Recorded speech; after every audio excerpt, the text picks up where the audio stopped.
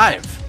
This wasn't supposed to happen, but alas, here we are. Welcome to a brand new edition of Off the Cuff on the Loudmouth MMA Podcast Network on the YouTube page. This is going to go on all the podcasting platforms as well, so you may be listening there, but thanks for joining us. If you're going to be watching, my name is Mike Keck. Hope you're all having a great week so far. This week on the show, the panel is cut in half. Kyle Steele needed the night off. Craig Allen had church league playoff hockey, so like the song says, it's just the two of us tonight. Joining me, as always, Mr. Reliable himself, the one, the only, Drake Riggs. How are you, sir? Fantastic, Mike. You know, four's a crowd anyway, so it's going to be better this way. No, I'm just kidding. But yeah, look forward to it. I couldn't agree more. If you guys got questions, fire them away. We're going to, like I told Drake before we hit record, we're just flying from the seat of our pants right now. I don't really have a lot prepared. I do have some email questions I can pull up, but we're just going to kind of shoot the breeze, and you guys can dictate this conversation wherever it goes as you guys are jumping on. So let's get into this thing, Drake. First off, people are still talking about the main event of UFC Auckland. There's still a lot of people torn on who they thought won the fight between Dan Hooker and Paul Felder. Of course, two of the judges scored it for Dan Hooker. It was a great fight. What did you think? How did you score it? So I gave Hooker the first two rounds, and then Felder 3 and 4. And then the fifth round to Hooker because of that late takedown, which I feel like might not have been. I haven't watched it, since the first time. But looking back on it, I'm like, okay, how much did he really score with it? He had the full minute of control. Didn't do a whole lot of damage though. He got some transitions. I remember I think he got into full mount like right before the bell sounded. Right, so I mean, it's like how much it was weighed there, because that's obviously, I think that came down to it for a lot of people. I guess obviously what came down to it for me, because I think Felder was just edging it, man. The whole fight was so insanely close. Like every single round, I saw scores pretty much all over the place. Like some people thought Felder won the first two, and then Hooker with like the opposite of mine. I was like, okay, I mean, I get it. It was that close and that competitive.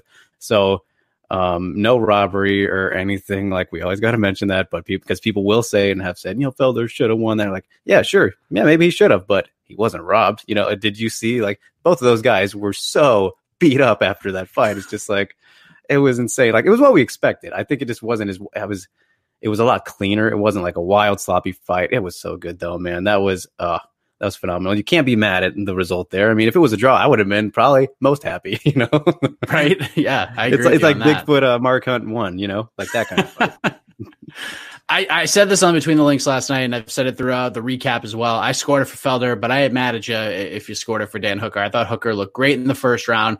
Felder picked it up a little more in the second. I thought Hooker got the third. And Felder, I thought the fourth round was his best round. And I thought in the fifth, Felder landed the more effective shots, and he did more damage in that final round. Yeah, and I understand, Hooker getting the takedown, how you maybe score that, but I didn't think he did very much with it. But I'm not a judge, and like Dana White says, who gives a shit what we think? We're not judges. But what's interesting is we have seen a lot of these close decisions so far in 2020, and people are just up in arms about it. We're screaming robbery left and right. Let's change how we score fights. Let's do open scoring. Let's do half points. And to me, these kinds of fights, these are the kind of fights we wanted for the sport for a long time. Like we wanted the best guys to fight the best guys. We wanted the headliners to deliver. And the game has changed over the years. Like fighters are evolving. The cream of the crop is rising to the top for a reason. Because of that, we're going to see a lot more of this stuff. We're going to see a lot more of these kinds of fights. Yes, it sucks when your favorite fighter loses a really close decision. And don't get me started on the pay structure. That's another podcast on the road. But for entertainment purposes, don't we want highly competitive fights like these, Drake? Like, isn't this what we hoped for when Hooker and Felder and Jones and Reyes were booked? No, exactly, man. You are 100% right. It's so funny to me, because when I think about defining like a good fight, it's always a competitive one in my opinion. Like if we go back to, here's a good example I look at, Gilbert Melendez and Diego Sanchez, right? I don't think that was a good fight definition wise, because it wasn't very competitive. We know that Gilbert obviously was winning that fight. Yeah, it was very entertaining because it was, so crazy, and Diego was being Diego in his, most Diego-ness, but competitively, it wasn't really a good fight. Like there's other examples of that one. Most Diego fights, I guess, would probably be a good example of that. So yeah, no, this is like the highest level kind of fight that you want, and it's what we're going to get as the sport continues to progress. Because this sport, I still think people forget how young it really is. Like, what, like 26 years now? I mean, man, think about like the NFL they just had their 100th season, you know, like this is a quarter of what that is. So there is still so much more to be seen. It's only going to get so much better. And if you think about how quickly the sport has progressed too, when you look at like the NFL, for example, I know not really a good example, but if you want to look at it, you go from like the 50s and the 60s, like those days, to then it's like, man, it's really uncomparable. And if you think about it changing that much, that's an absolutely mind-blowing thought. I don't know if it's going to be that crazy of a, jump in talent and all that, but it's exciting to imagine it. I mean, it's crazy watching like 6'9", 375-pound linemen running 4.8 40s. Like that is frightening. That is absolutely frightening.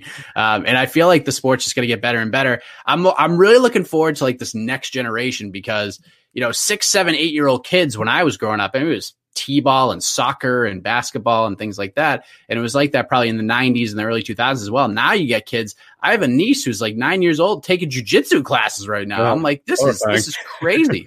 Like these people, like there are kids who are coming up right now. Like I interviewed this amateur fighter, Isaac Moreno. He's been doing martial arts since he was 3 years old, and he's killing these amateur fighters in Houston. Like the next generation of fighters that we're going to see in the next 10, 15 years, like these are the kinds of fighters we're going to see. It is nuts to think about. Yeah. Yeah, definitely, man. I don't have much to add to that. It's definitely, that's just the thing with the progression, as the sport gets more known and, what's the word I'm looking for? More accepted, I guess, because back in the day, people weren't like, oh, this is such a barbaric thing. I would never want my kids to be in it. But then as, it evolves more and I realize, oh, it's an art. You got to remember that word's in there. So it's really not about it being, just a savage. I mean, obviously there's those people out there and there's always going to be, because it's fighting.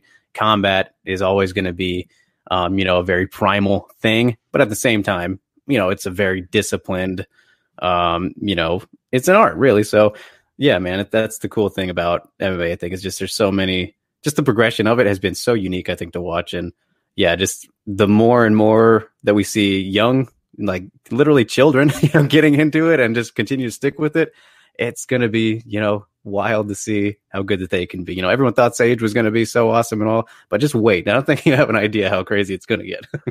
Like there are kids who are developing their brains right now that are watching Michel Pereira fight right now. And they're like, oh my God, I could do that. And like 10 times better than that. So that's a little crazy as well. Yeah.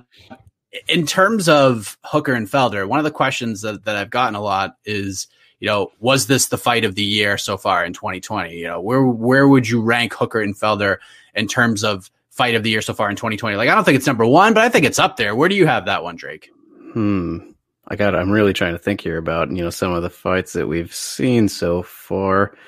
I mean, if I can't think of one like right away, then this is probably, right up there. Cause I thought it was very, very good. I was on the edge of my seat the whole time, glued, like I can't blink at this. I can't look away at this one, cause I might miss something. And that's how, they were so active. They landed almost the exact amount, like same strikes. The volume and the output was like all the same. It was like 116 to 119 or something crazy.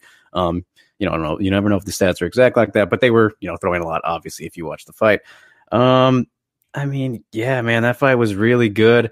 I'm blanking on, that possible other contenders. Jones Reyes was really good too. But I don't think it was as good as this one, just because it was just an intense fight. I think even the atmosphere of this one, being in Hooker's backyard, his first main event, just the elements of this one were a lot more.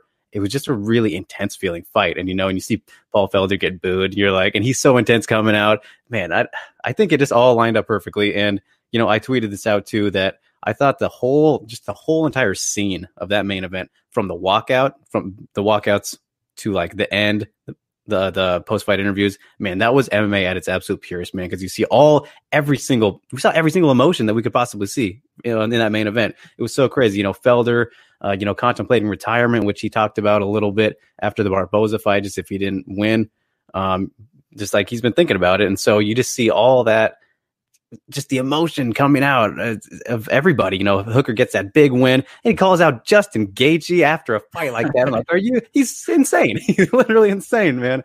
So when I look at the whole entire picture, yeah, man, that's the fight of the year so far for me. But I don't want to say that definitively, because, I feel like I am forgetting something. Maybe you got something in mind.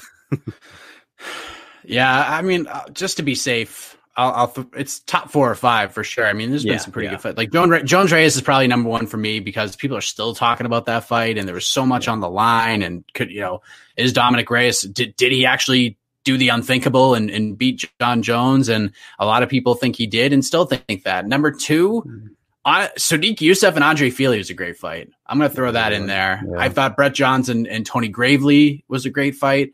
And then Hooker and Felder's right in that mix. So I'd say top 3 or 4, but I mean, tomorrow that could all change. So. Yeah. And this is only UFC we're talking about too. I know, right?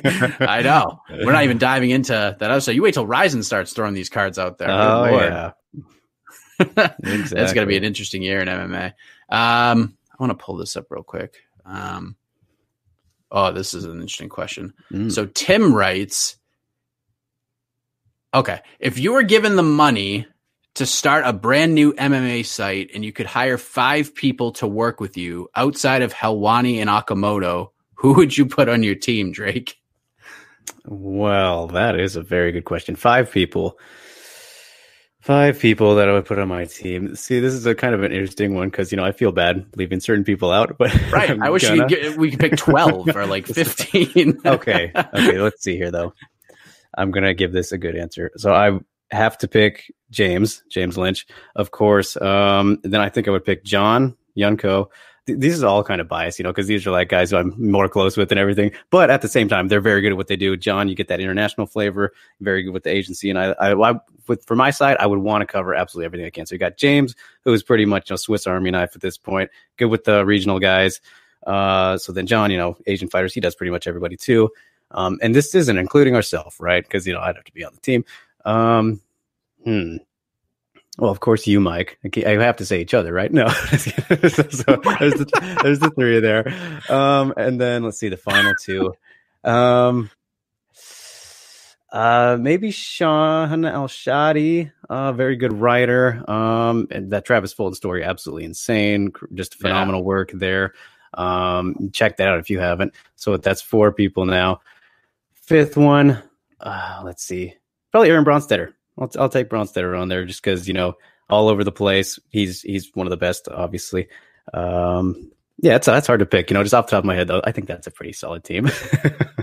Yeah, that's a great team. It's like crazy. I wish you could pick like 15 people. Right. Nolan's my number 1 pick.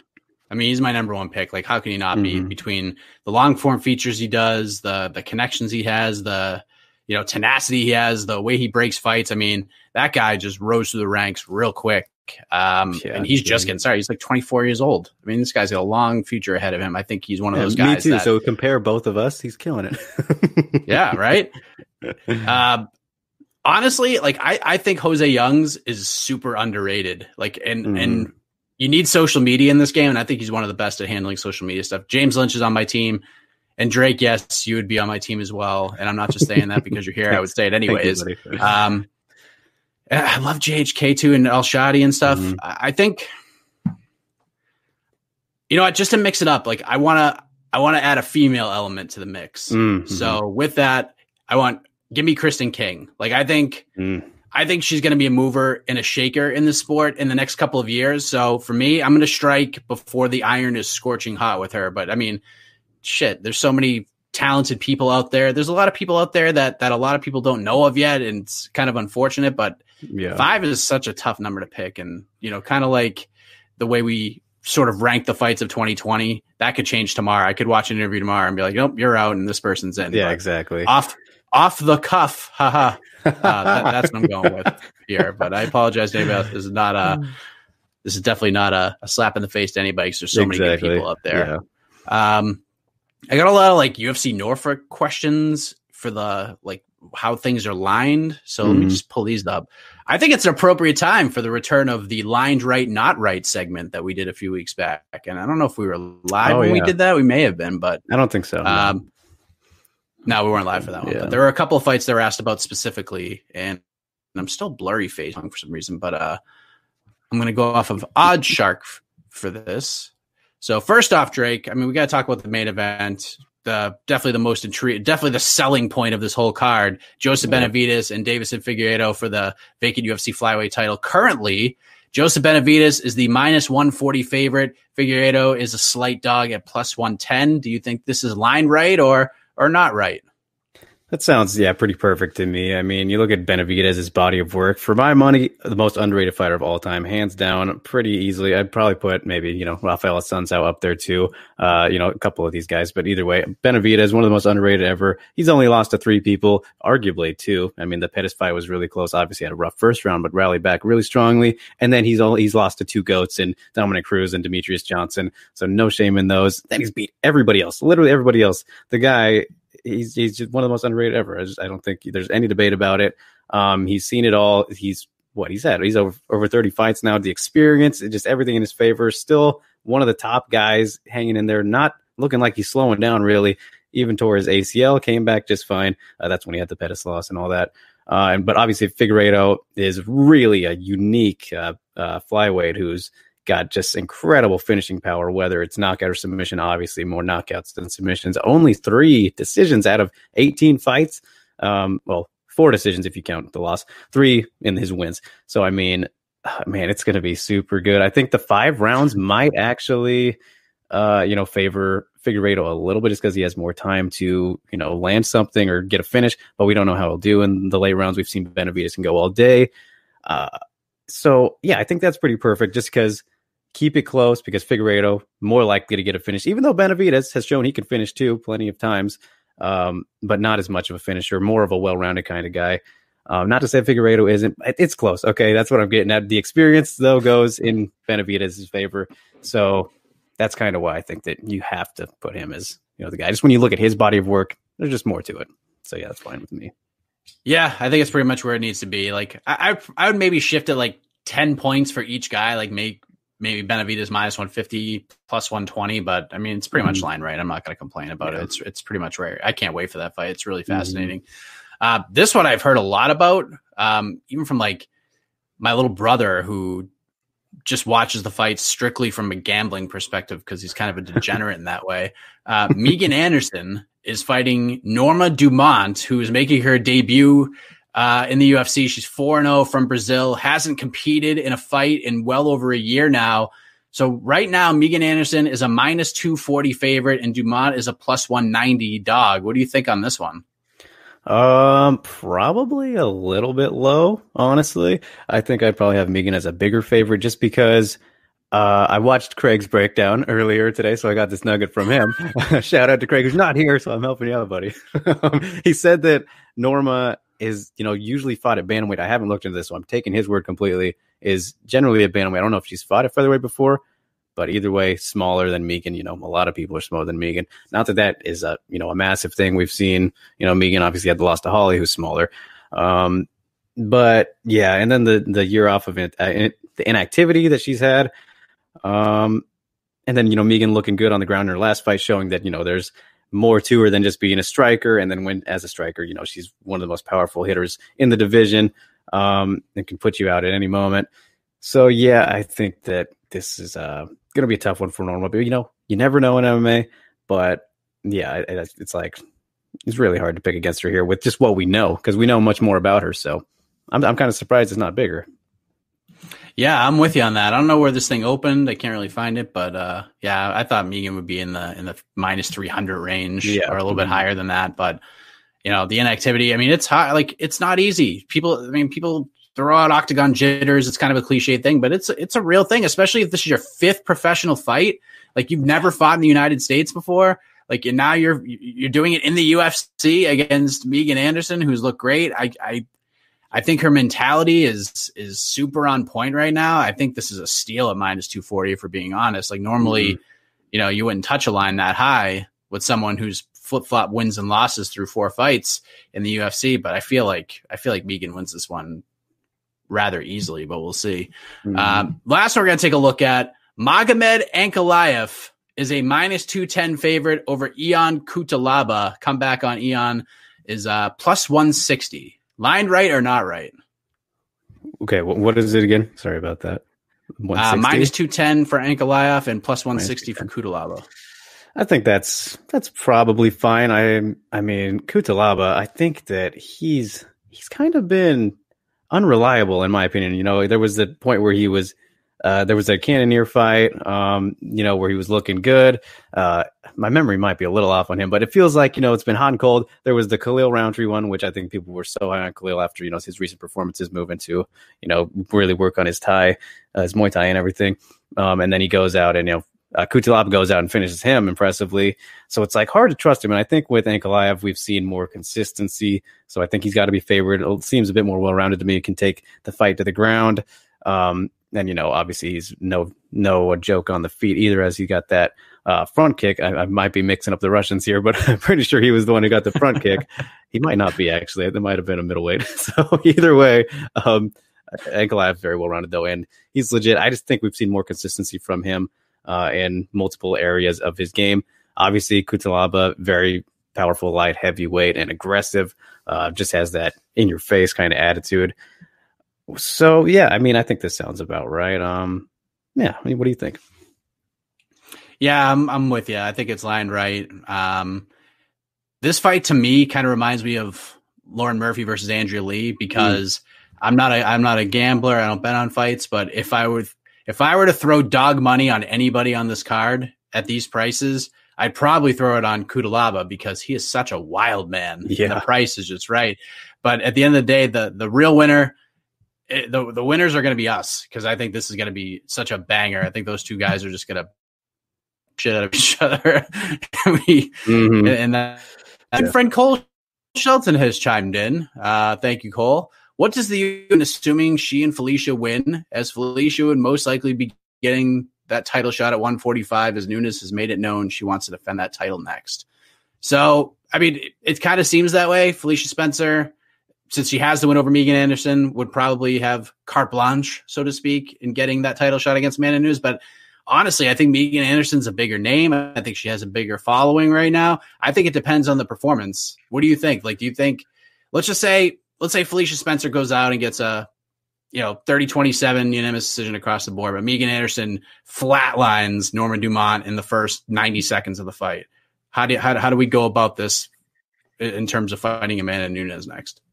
Yeah, I think what you said is a realistic possibility, go off the performance and whatnot. But honestly, I think that if they both win, we're going to get an interim title fight. I know that sounds insane. I know that sounds very, very crazy in a division of 6 or 5.5 people, because Leah Letson's kind of in the middle. Well, I guess 5. We can take away Nunes is kind of half and half too, I would say. Either way, yeah, that's a crazy thought, but hear me out. Okay? There's 3.5 women's featherweights in the UFC right now. There's not many. That's the point. So I think that we will see an interim title fight between them two, rematch. You could sell a rematch. They can put it as maybe not a headliner, but a co-main event. And then here's the thing. You have Nunes fight Aldana in the meantime, right? Doesn't matter. Win or lose there, then she still has the featherweight title. But if she loses, I'm sure they do the instant rematch with Aldana. That obviously make sense. But assume that Nunes wins that. Then in the meantime, you get an interim champion at featherweight. If somebody has a title there, a lot easier to sell for them. They love having belts on people to, make the fight bigger. I don't know if they, trust this, because we've seen Nunes not a great draw. Like, you look back at the Pennington fight, what was it, the lowest ever in the modern era? So it's like, do they have much to gain from a business standpoint by putting Nunes against somebody who isn't super popular in between Megan and Felicia? Yeah, Megan is the bigger name, I think. But, when it comes to how big somebody can be, is she big enough for them to feel comfortable putting her in a title fight without another additional selling point, which would be a gold belt, whether interim or not, silly as it would be. They could be like, oh, champion versus champion kind of thing, So I think that business wise, that is the most realistic thing. Obviously, if you're not going to do that, then yeah, performance. But at the same time, it's like, do they really care if Nunes goes back and fights at featherweight? They're just letting her hold on to the title now. She hasn't defended it since winning it in 2018, at the end of 2018. So that's what I think is going to happen, but we'll see. I think you're probably right. I think if we're making odds, I think you're lined right here.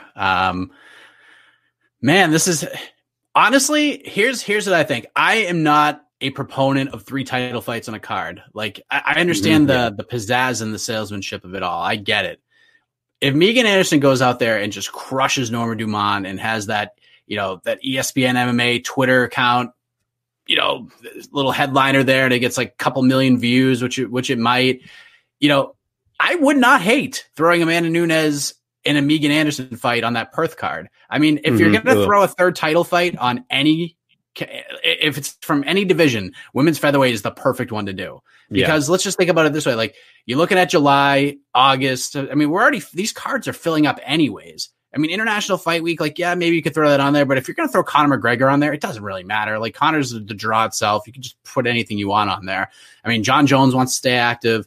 There's just so many things you can do. So I don't think I think you could do that if you really wanted to. But I mean, I don't know if that's what's going to happen, but I wouldn't hate that idea. But I think you got to get Megan on that card and let's either kind way. of remember, and let's also kind of remember, like, the rankings, they don't mean shit. What have you done for me lately? It doesn't mean anything. It means nothing. We got Yoel Romero fighting for a title. We got Jose Aldo fighting for a title. Both these guys have lost back-to-back fights. They care about money and business and draws. That's what it's all about. And just look at the social media numbers. Megan Anderson is a bigger name than Felicia Spencer is. Felicia Spencer has the win. Felicia Spencer's probably a better fighter overall, probably a more well-rounded martial artist, but Megan Anderson's the bigger draw, especially on a card like that. That place, Perth, will just be massive and the building will be electric. So, but we'll see what happens. That's a good question, Cole. That's another podcast for another day as well. If you guys get questions, throw them in there. We're going to jump into the buy-sell segment here. Got the email up here. We'll probably get to 4 or 5 of these. And if you guys want to throw some questions, I will do that as well. First one, here we go. Buy or sell, Drake Riggs, that if a fighter misses weight, not only should they lose a percentage of their purse, but they should be deducted points for the fight itself. I see this idea thrown around a lot, Drake. What say you? You buying this or selling this? I love that idea.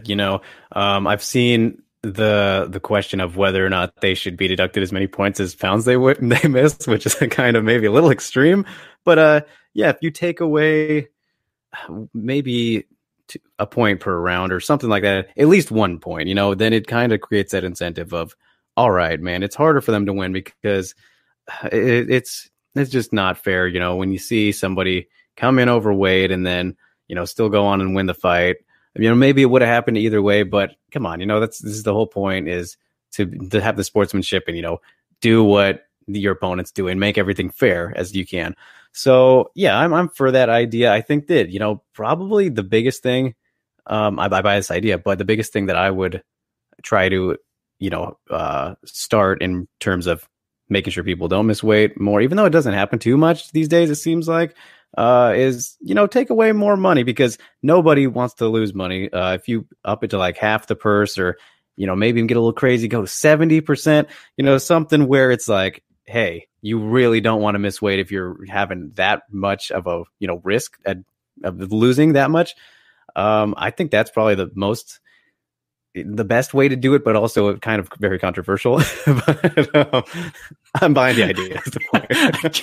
I can't wait to see what those tweets would look like. You missed weight. But she agreed to fight as long as she takes 70% of her purse. Holy shit.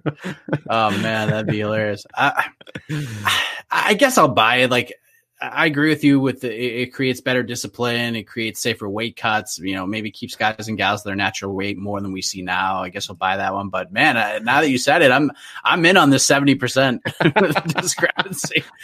That would be a lot. I mean, I feel bad for the fighters, but man, that'd be a lot of fun. It's a lot of good little news items. Our good friend JHK is chiming in. Megan versus Amanda would be a bloodbath. Perth is a perfect place to dump a body from what I heard. JHK's ears must be ringing because we just brought his name up a little while ago.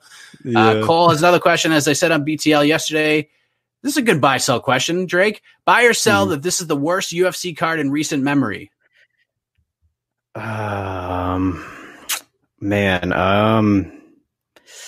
let's look at it here. There's still a TBD on this one, according to Wikipedia. Who's TBD? Worst one against Giga Chikadze at featherweight. It says he doesn't have an opponent here. Is this something we missed? I guess maybe. Yeah. Let's see. I mean, we got Nardiev here opening the card, which is kind of crazy. Tybura versus Spivak. Luis Pena, Steve Garcia. Steve Garcia is coming in late. For me, no. I was really didn't feel anything for that Rio Rancho card too much. Like, I mean, you look at a main event too and compare main events there, man, this one's going to be super good. And, as somebody who's, very into, just the women's scene and trying to, give them as much exposure as possible. Cause, I think that they don't give enough exposure, in my opinion, all the time. So, I'm very, into, these featherweight fights. I don't think it's the worst, but I thought that Cole's comment was very funny. It's a card. that needs to be a quote somewhere. So I'm selling that one. I mean, it is what it is. It's what you would expect for, a week before a pay-per-view in Norfolk, Virginia. You're not bringing an A+ ball game to ESPN Plus. You're just not. But this is a prospect showcase kind of a card. You get guys like Nardiev and Brady, Alan Cruz, Spike Carlisle, both guys making their debuts. TJ Brown's making his debut against Jordan Griffin. Jordan Griffin's probably fighting for his job. Brendan Allen's on this card. Kyler Phillips, Gabriel Silva. You got Luis Pena. Grant Dawson's on this card, fighting just a wily veteran and Derek Minner, 34 fights.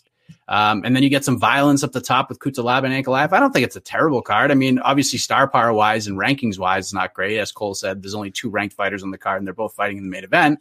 But yeah, I think it's gonna be a fun card to watch. I think it's going to surprise a lot of people.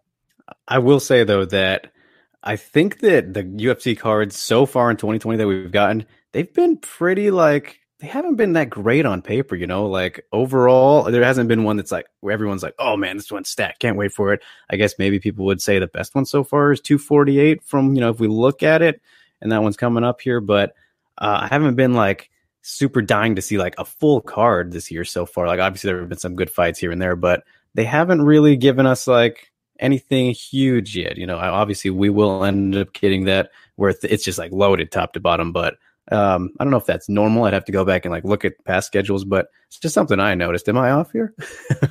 Yeah, it's just been weird. I'll never forget one of my favorite moments of 2020 was Craig Allen running down the Rio Rancho card from start to finish. That was tremendous stuff. Question for Drake. Drake, is orange the new black? Well, man, it is actually, this is usually the shirt that I wear when I go running. And so if it's the one that I prefer, I guess it is because it's fitting and, people can see me so I don't get ran over by cars, man. That's right. Running's a dangerous game, man. Exactly. Let me see what else we got here. Oh, buy or sell that Angela Hill will be at worst in line for a number 1 contender fight at 115 by the end of the year. There's a lot of love these days, Drake, for Angela Hill. Picked up another nice win on Saturday on short notice. It's 3 wins in a row for Angela Hill. And Drake, I know you hate to hear this, but there's some folks out there that thought she beat your favorite fighter at UFC 238. What do you think of Angela Hill's, potential title prospects as you roll your eyes at that comment? Well, as you brought it up, and Craig isn't here, I did bring props today. So I got my Chinese warrior mask that I made in China, in Shanghai, in honor of Yan Jianan. So I had to bring that out there. Hot take mask. Yes, exactly. The hot take mask. Angela Hill obviously improving a lot. She has looked phenomenal in these last couple fights here.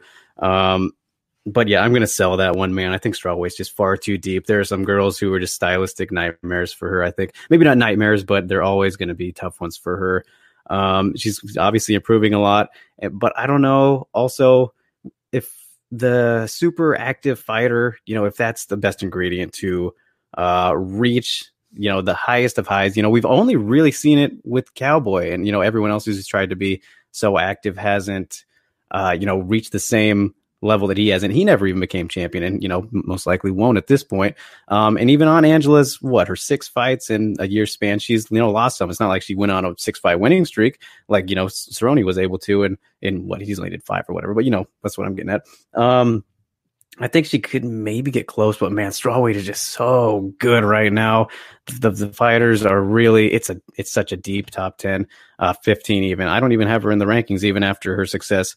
That's how good it is. So, I mean, yeah, that's going to be a hard sell for me. Maybe she can get there at some point in 2021, but I still think that's going to be tough. She's been really fun, exciting to watch, improving, like I said, but I just think there's too many other good people. That's as simple as it is. Yeah, I want to get crazy right now and buy this, but I just can't. Like, I'd love to see it. I'd love to see it. What a story that would be. I mean, there seems to be one every year that, comes from unranked or at the bottom of the division that shoots their way up to that point after running off some amazing wins. I just don't know if it happens at strawweight. There's just too much talent there at this point. Nothing against Angela. I just think it's better hope she doesn't run into down on again. I know Angela would probably want that rematch at this point. Yeah. JHK with the buy or sell question. Buy or sell Drake Riggs. Korean Zombie never fights for the title due to his body failing him. I'm going to sell that one. I think that Korean Zombie is just too exciting. There will be too much desire for everybody to see that. I mean, we want to see that next. Most people seem to want to see that next over the Holloway rematch. I want to see it next over the Holloway rematch. Nothing against Holloway, but I mean, it's like, come on, let's just, it's a weird spot for him. That's a totally different topic, but yeah, man, Korean Zombie's so loved. He's so exciting. He's looking so good lately. Obviously the injuries are a problem, but if he's out for who knows how long, I don't think it'll hurt him that much because I mean, who else could you put over him aside from Holloway right now? Ortega's coming off the loss. You could throw Zabit at him, but that's obviously not the plan. Zabit's going to fight somebody, I believe on 249, right? That's what I was hearing. Ortega looks like the front runner for that one. That's right. So yeah, maybe he'll get skipped over by somebody other than Holloway. It's kind of hard for me to imagine that happening depending on how long he's out. I know John obviously knows a lot more about the situation than I do, and I have seen what he's been saying about it, but I don't remember the timetable necessarily, but I think we'll see him fight again for it, man. I mean, it's like, how can you not give Korean Zombie another title shot? That first one was so, it left a lot to be desired. Yeah, I think his next fight's going to be for the belt. Like, I think Holloway was sort of the plan all along. Like, I just think that was going to be it. I feel like Dana wanted to run that one back no matter what, just because Max Holloway's been, such a company guy for a long time. I know he didn't have like a ton of title defenses, and he wasn't like a 5-year running champion or anything like that. But, Max has sort of become the face of that division over the years, and he lost to Volkanovski. And for some reasons, people still think that fight was close. I don't think that fight was close. I thought Volkanovski dominated that fight. But, run it back, give Volkanovski his moment. If not, Holloway gets a big moment as well. And then you can run it back a third time perhaps. But if Volkanovski wins, Korean Zombie has to be the next guy. I don't think you rush Zabit into a title fight at this point. I don't think Ortega's quite there yet. I think featherweight's a very interesting division right now. I think there's a lot of good talent at 45 right now. We still got guys like Cater that's on the rise, who's getting ready to fight Jeremy Stevens, which I think is the absolute perfect fight for him. So that's great. And then we get some other guys in the mix as well. We got the Ryan Halls of the world, Shane Burgos. We got Josh Emmett. We got a lot of other guys. So featherweight's really interesting right now. But I still think Korean Zombie's going to get a title fight whenever he's ready to go sometime in 2020. I think we'll do one more buy sell, and then we'll see if there's any other questions. Buy or sell that the hype surrounding the fallout of Wilder versus Fury 2 is overrated. The card wasn't all that great. The title fight wasn't all that competitive. What do you think? So I assume maybe Sam, he might have heard John Anik say this on Anik and Florian. Anik said he'll take a UFC pay-per-view over that card any day of the week. He feels like all of the hype surrounding it was completely overrated. It was not what it is being portrayed on social media and other outlets as well.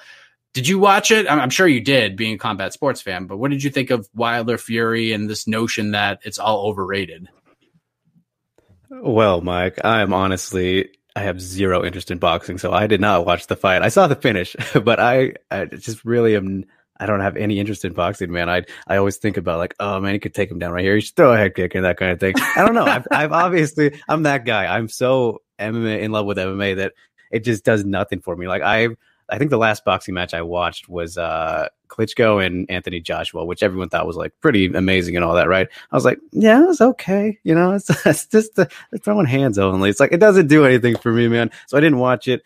I was a little interested though, and I actually had casual friends like hitting me up about it and like, oh, we got to see this one. And after I didn't see the first fight either, but obviously you've seen that crazy knockdown where Tyson Fury resurrects himself from the dead. I mean, I think, this is take my opinion for what it is, since I am not a boxing fan whatsoever. It seemed justified to me. Seemed like a huge thing. I know that they're in the big three of the best heavyweights, right? Them with Joshua, even though he lost to Ruiz, but got the Ruiz win back. So, I mean, it seemed like a reasonable, amount of hype for such a big deal, because these are the consensus three guys, right? Like, you tell me. But yeah, I mean, especially with what happened in that fight and it being a draw and just super dramatic seeming. I don't know. Just from what I have seen and saw, seemed fine to me. But I'm not, in the boxing world. So. Yeah, I mean, I guess I'll sell that notion, but I guess I understand why people would think that way. Like, and I'm totally fine with Wilder invoking his rematch, and I think I do think it's a far more competitive fight than a fight with Anthony Joshua would be. But, and listen, you can complain about the third fight all you want, but you're gonna watch it. Drake may not watch it, but I think a lot of other people will. So who gives a shit? Run it back, and he had in his contract that he can invoke a rematch clause, and I think anybody else in his shoes would invoke that rematch clause as well. Like, just get it out, and if it's a fluke, if the costume was too heavy for you, then I was waiting for it. Costume time. For God's sakes, that is the craziest excuse I've ever heard in my entire life. And maybe there's some truth to it. I'm not Deontay Wilder. I'm not here to judge, but that is, I out of all the things I thought I would hear, I didn't think I'd hear. Can we talk about that for just a brief second? For just a brief second, you're telling me that he didn't know or realize that it was like that heavy or much of a nuisance before the fight? Do you not try it on before, man? Like, I don't know. It seems Stephen A said today on First Take that he did try it on the day before. Like, come on, man. Okay, first of all, as cool as I'm all for giving fighters unique entrances and all that. I love the Ryzen entrances. Bellator, I think those are fine too.